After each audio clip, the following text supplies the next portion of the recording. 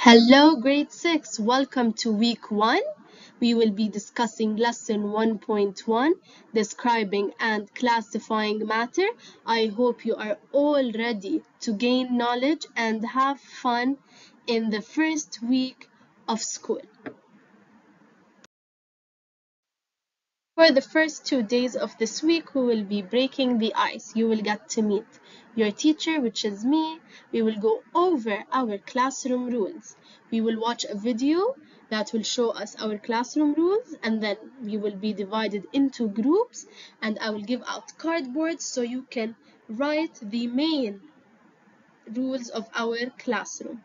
And then we will watch a video that helps us understand what is science and why is it important. Why do we study science? How does science help us in our daily life? How is it embedded in real life? Why do we study science and why it is important? And then we will do a few activities regarding this topic, and we will discuss an important topic, which is climate change. You will get to know what climate change is, and we will do a few activities that will help us know how to control the change and how we can contribute to help stop climate change or decrease it.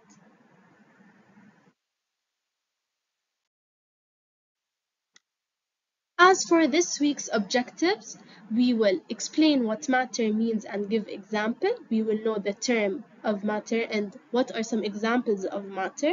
And then we will have to know the two terms, physical property and chemical property. We will know what physical property is and we will give examples. As for the chemical property, we'll know what it means and we will give examples. We will differentiate between physical and chemical properties. We have to differentiate between these two properties. And then we will identify the components of matter. There are a few components of matter that we will get to know. For this week, we will know the components of matter, which are atom and elements. We will know their meanings, we will give example, and we will understand more and more of what matter is and its components.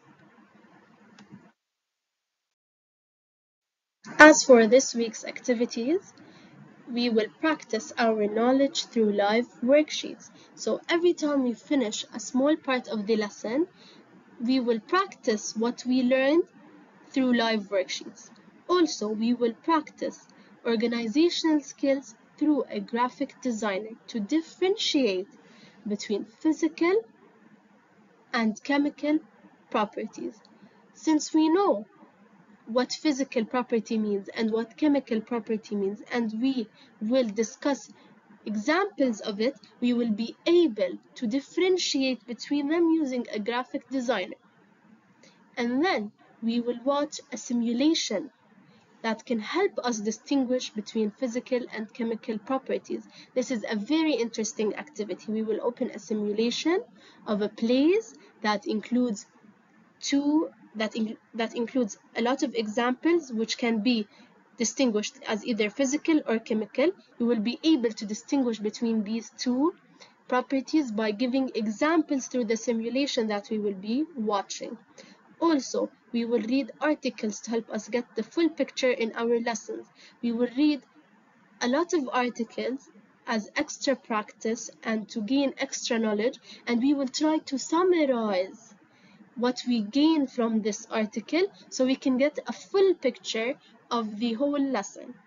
And we will use online quizzes to assess our knowledge. Of course, we have to assess our knowledge and know if we're doing well or not by online quizzes that I will be sharing with you.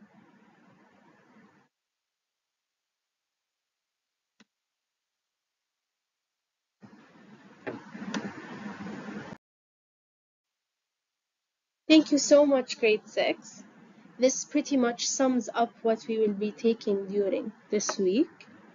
I hope you are ready to learn new knowledge and are eager to gain the new ideas and topics that we will be discussing. If you need any help during this week in any term or any topic, please make sure to ask me. I'm always here to help you and support you. Thank you so much.